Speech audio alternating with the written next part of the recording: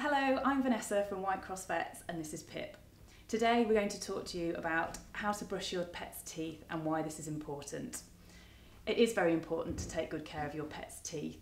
Any gingivitis and tartar can lead to dental infections.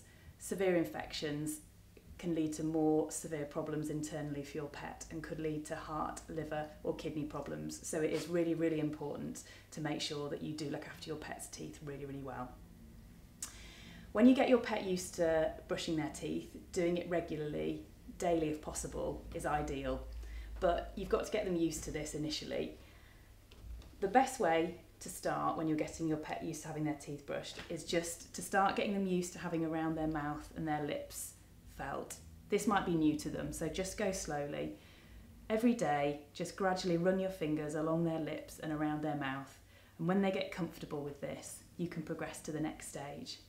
It's really important, always praise and treat your pet after they've had this done so that they realise this is a positive thing to do.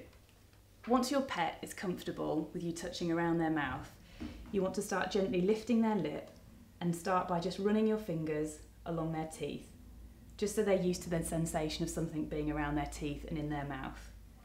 Again, praise them every time they have this done.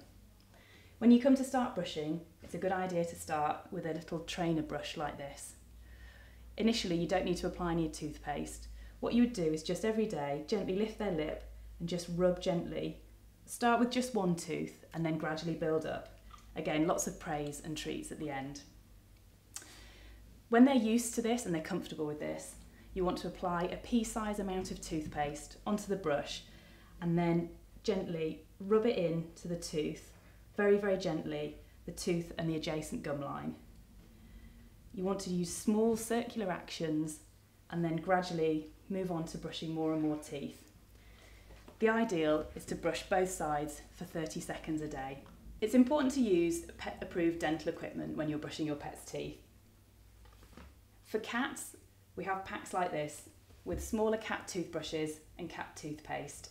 Cat toothpaste is often flavoured and is often fish flavoured. There are also dog dental kits with slightly bigger toothbrushes and the toothpaste is often poultry flavoured.